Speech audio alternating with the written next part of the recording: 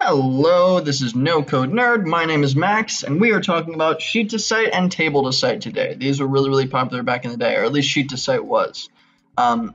Very cool, and one of the first kind of no-code tools that really took and started the whole kind of movement. Basically, what Sheet2Site does, I'll start with Sheet2Site, is it allows you to create simple websites using Google Sheets, right? And you can use any of these kind of templates to build off of. For instance, a table template. You can just a little internal directory, a video series, a voting template like a product hunt template, a job board. I've used the job board before. E-commerce, things like that. Anything in that space, using these templates, you just hook it up to a backend Google Sheet, and you are ready to go. The same goes for Table2Site. Table2Site is basically the same exact thing, except you use Airtable as a backend. And Airtable, if you don't know what Airtable is, but you do know what Google Sheets is, Airtable is basically just a more advanced version of Google Sheets that uses, what is it?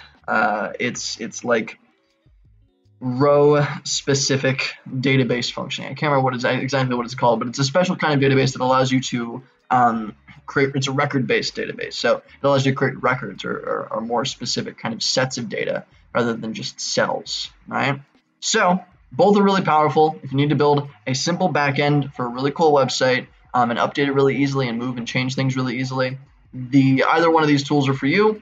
Let me know if you have any questions on what you could use these for, and they actually might be available on my product soon called beta.co. I'll leave the link down below. It lets you search different no-code tools and find templates for your next project. So let me know if you have any questions. I'll see you in the next episode.